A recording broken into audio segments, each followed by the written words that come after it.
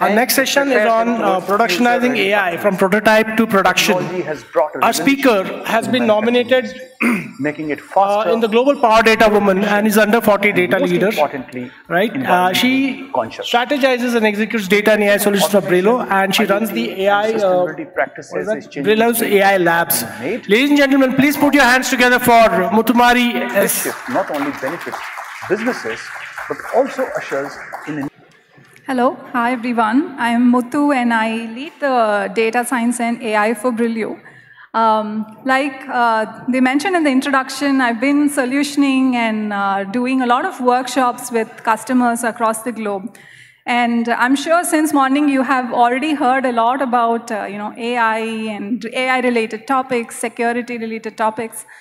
So here I'm just going to talk a little bit about what is AI strategy, how do you define an MVP, and how can you go to production. And I'm going to share a little bit of the learnings I have had working with different customers.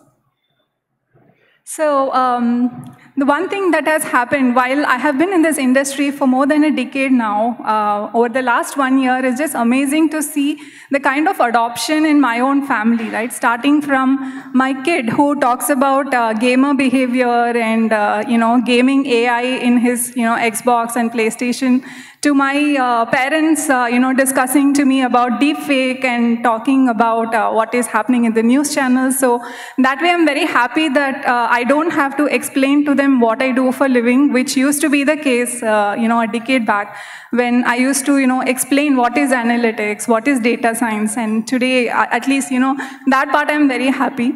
But now coming to the hype, right? Now everybody wants to have an AI strategy, everybody wants to build use cases, everybody wants to create a roadmap.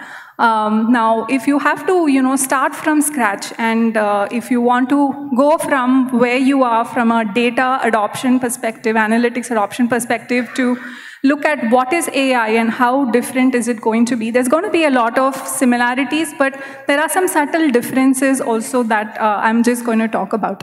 Now, if you look at this, the problem-solving approach, right? Everything starts with, why am I doing this? What is the problem that I'm trying to solve?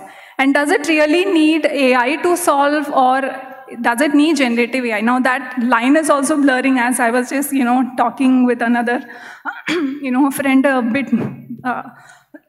sorry, during the lunch, that a lot of people think AI and Gen AI are same, right? AI is, a little different from Gen AI. Gen AI is where we are utilizing, data to generate new content, but, it's just a section within the AI industry.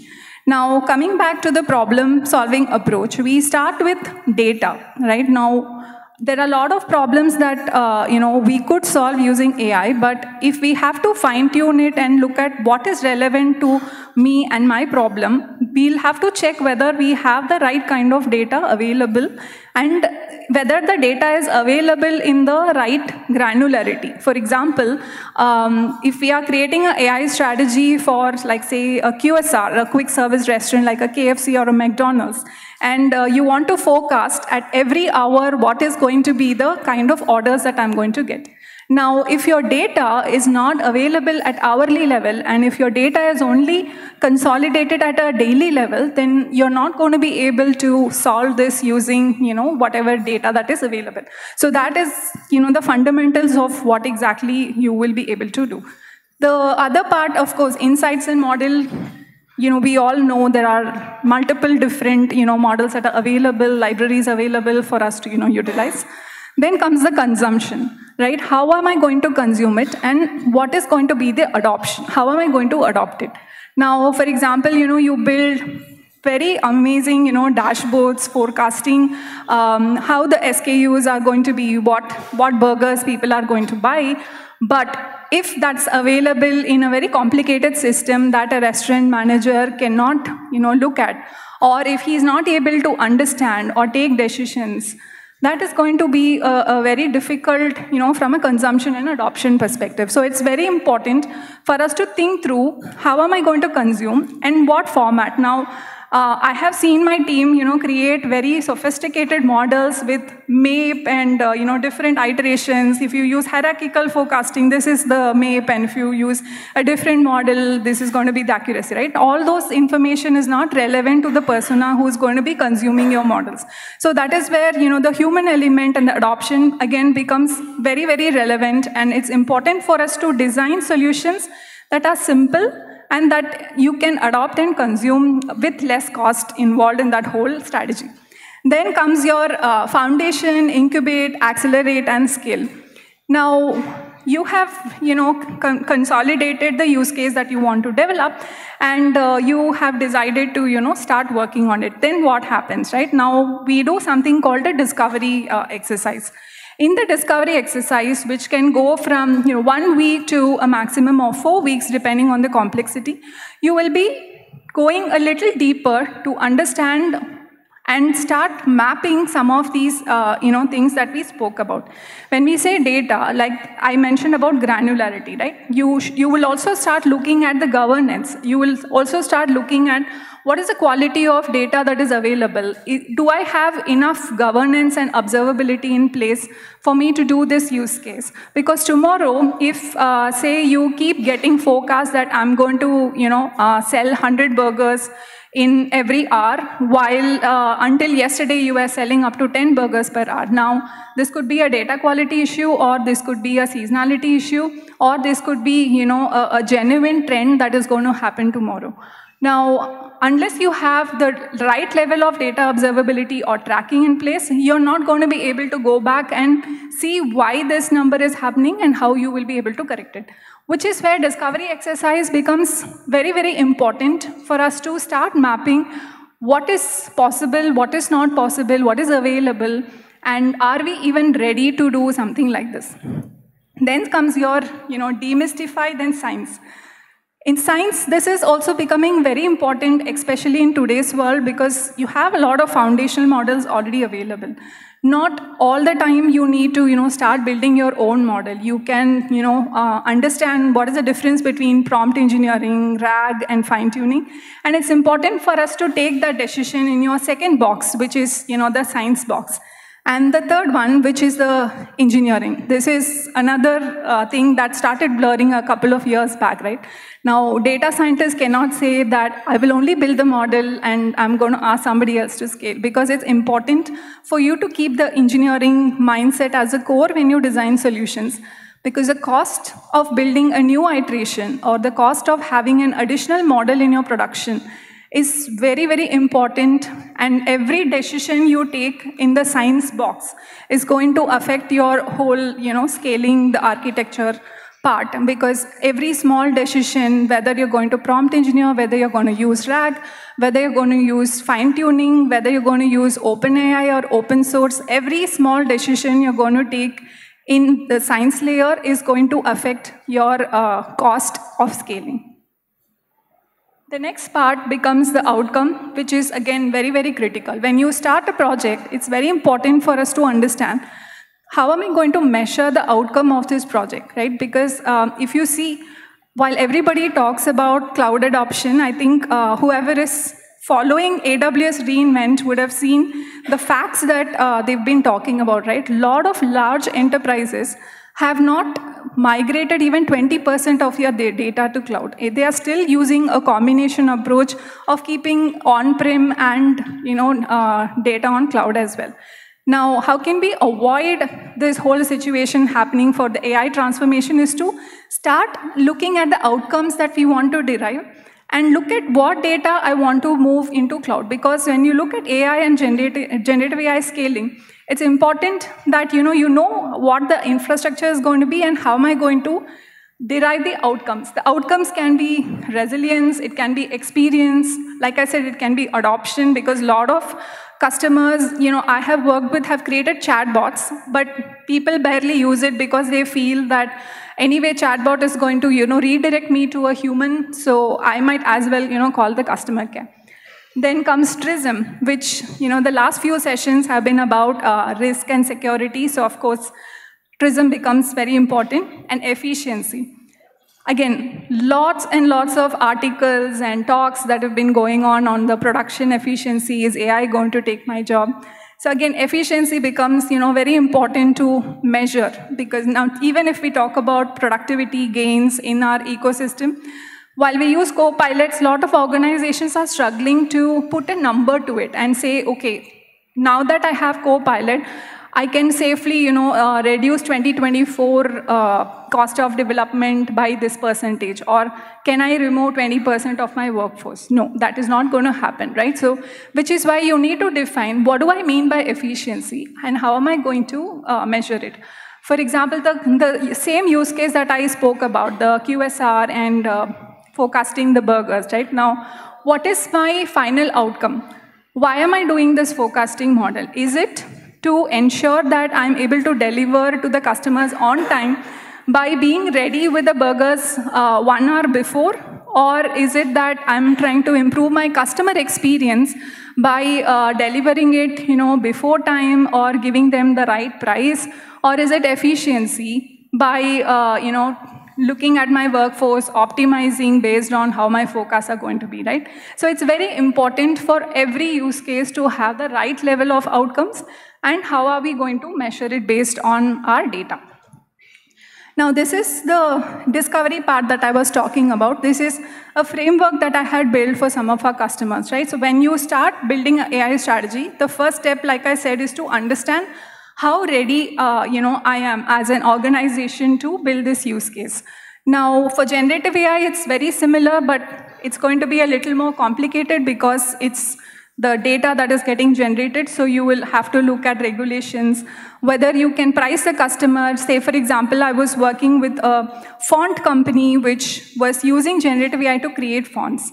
Now, there is a new regulation that says that if the fonts are generated by AI, then you cannot actually own the copyright for the content that got created, right? So these are some of the nuances that we will have to check before we start a AI use case. So this is like strategy which I was talking about, right? Vision, principles, what's the maturity level? Should I buy or build? Because there are a lot of products in the market. So why to start something from scratch when something is already available? TRISM, which I'm sure all of you have heard enough since morning about the cybersecurity risk and everything else that comes with the governance. Data observability, which is the very, the biggest pillar of any AI use case to be successful or fail. Fourth one, again, is very, very important, which I think will be the biggest topic of discussion in 2024 and 2025. Because if you see this year, a lot of companies and organizations are still in MVP. They are still exploring, they are still reacting to the FOMO of generative AI and AI by building MVPs, showing some quick wins. But ops is something that is going to be a game changer. Let us take banks, for example. Now, the way we look at other sectors, the way we will be looking at a data drift, model drift, concept drift, how am I measuring my hallucinations, all of these will have a very, very different impact from vertical to vertical. Now, if you're looking at banks and healthcare, most of the organizations that I've worked with want real-time, access to understanding what is happening, on the hallucination, what is happening on the drift, what is happening on, concept drift. So this is going to become a very, very important factor. And cost is another big factor that everybody wants to monitor on a regular basis, because when you start from MVP, you still have things under control because you are doing it in a very controlled environment. You have just a subset of the data that you're dealing with. But when you go to production, there's going to be more data generated. You're going to generate data from the AI product that you're creating. You're going to have more analytics from your conversational AI products. So the data is going to be huge, and the cost is also going to be huge. So how are you going to manage that? How are you going to manage the new security risks that are going to, keep coming up, right? So those are some of the aspects that we address in the fourth pillar, which is the ops, which I think will be very important in the next couple of years. And fifth one is the adoption, which we already discussed. So this is like the formula that I came up with for the MVP, right? The minimum viable AI product. So this is the first stage that we all are in. Lot of products that we have seen, it starts with very minimal features, which we can test with our audience, which we can see whether we can validate the learnings with the least effort without having to put more effort and cost. MVPs, typically we try to deliver in 12 to 14 weeks maximum, but there are MVPs that we've delivered in 7 to 8 weeks as well. Now, primarily it is targeted as cost efficiency, like I was talking about, because we have something called cost estimator, where we look at what is it costing now in MVP and what is it going to cost you in production when you have like the huge volume of data that's going to come in. And also iterative development, right? Now, even if everything goes well and then you go from MVP to production, there's going to be a lot of iterations that you will be developing. There'll be new features that you'll always be coming up with. There'll always be new algorithms that you might want to, get added to your model tournament. So this whole iterative development approach, how am I going to build and design the architecture in such a way that I'm able to, come up with something that I can add anything, any module very quickly without having to go through a lot of changes. Then comes your user level engagement, right? Now we can say, okay, my product was so cool, it was very successful, but unless you go back to the outcome, unless you're able to prove value, it does not make sense for us to go to production. So this is like a simple formula that I created for scale. Now, when you go from MVP to production, like I said, operational and environmental cost is going to mount very high, and every small decision that you take during your design process is going to cost you in millions during the production. The second one is, of course, the inference acceleration, right? So what type of models are you going to use for which use case? There are cases where you can have multiple pipelines. Like, I'm not against adopting generative AI, but there are still problems that you can solve using intent-based conversational AI. You can build simple chatbots with normal FAQs. You don't need generative AI and LLM models for all the use cases. So it's important for us to build parallel pipelines and create cost-conscious architecture where you come in and just look at what makes sense, and then you trigger the pipelines accordingly. Of course, hallucinations, bias, privacy. As in, there is a lot of, confusion on responsible AI, privacy-preserving algorithms, federated learning. Now we have another added concern on hallucination.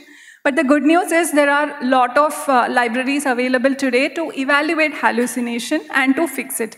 The one that I have, personally, tried and tested is to look at, the data. We build models based on the external data available, and you keep comparing it with the data and the results that are coming in. And it's also important for us to see how and what kind of data we are using to build the model and fine-tune it in itself, right? Because if your inherent data that you're using for fine-tuning itself has bias, then your final generative AI is also going to be tuned that way. So it's important for us to look at our data layer and also look at how we are going to take care of this in production. Then, of course, robust infrastructure. I have worked with customers who still don't have ML ops, who still don't have basic infrastructure in cloud, but they want to use generative AI, right? This is a model for failure, and this is also important for us to look at. There is another customer who is still in on-prem, and they have like tons and tons of data, but they don't have enough infrastructure for us to build generative AI models or fine-tune, right? So now the cost of GPUs are going to be very high. So am I going to take a sample data from on-prem to do it is something that we have to take a call during the MVP stage. The next comes the value quantification and lack of maintenance, right? This is what I was talking about, where you build something and you go to production. The most important team that is going to be valuable is going to be the ops team, the traditional DevOps team who's going to do the LLM ops in the next coming years. Then the last one is organizational culture and talent scaling. This is another very, very important aspect because a lot of organizations still don't have the right kind of AI talent. Now, which is okay, but how are we going to build that internally? What kind of talent are we going to hire from the market? So these are like very important strategies to build. Like for example, within my own organization, we are looking at how many employees should be developers, Gen AI developers, AI developers. How many of them should just learn prompt engineering? How many of them should know what is AI, and how many of them should understand where to adopt, how to adopt, what to talk, right? So there are different levels of trainings, there are different levels of adoption and culture that will be required within every organization, whether you're making AI products or you're somebody who is buying AI products. So that is another very, very important part. Now, this formula is just a summary of what I spoke about, which is a combination of data and infra management, model, where you are going to understand whether you're going to use whatever is already available in the market. Are you going to fine-tune? Are you going to prompt engineer? Are you going to use RAG approach? Then comes your XAI. XAI is nothing but the explainability component of the models. Then your governance, right? Governance again has ethical, regulatory compliances, and audit. This data audit, code audit, and model audit is very, very important when it comes to the governance. Then comes your stability. Once I finish everything, I go to production, then how am I going to ensure and monitor the stability of the products that are in production? Where you will look at model monitoring, hallucination monitoring, value monitoring, and cost monitoring. Now, all of this will have to be, looked at from ops perspective and application-centric model perspective, because any model that you take, now, I'll just take a minute to talk about this application-centric, right? Now, any product that, we build using AI or generative AI, it's not like before, where I just stop with my report, I just create a dashboard, and then I'm done with the project, right? Today, all of this is getting integrated with the application. And all of this is getting into, some integration issues. There are a lot of existing products where you're trying to add an AI layer on top of it. Now, this becomes super important for us to also bring in the whole product engineering mindset and look at it from that perspective as well. The other perspective on the feedback loop is, we typically, whatever MVP that we generate, we create the reinforcement learning algorithms, where you get very simple feedback. Like even if customer doesn't write like long feedbacks about the responses generated by bots, just a simple thumbs up, thumbs down, right? This in itself is very easy for us to understand whether, your containment rate is good, bad, ugly. So then, of course, is the vertical and horizontal. So this is my exponential factor, because if you're not curating your solutions and products according to the, the vertical. For example, when I say vertical, I'm talking about banks, or whether it is going to be a healthcare, or whether it is going to be a drug discovery process, or a QSR. And also horizontal. Is it for marketing? Is it for supply chain? So all small elements are going to have very different types of regulations available at every geography. So it's important for us to take that into consideration, and that becomes your exponential factor. So thank you. I think I overrid the time, but thank you so much for this opportunity. I think the fact that you got claps without me asking says it all. Right? Very insightful session there. Thank you for that journey from concept to MVP to the actual ops part. Very insightful there. Yeah. Can I call upon stage Mr. Sachin Maske from NASSCOM to felicitate Ms. Muthu?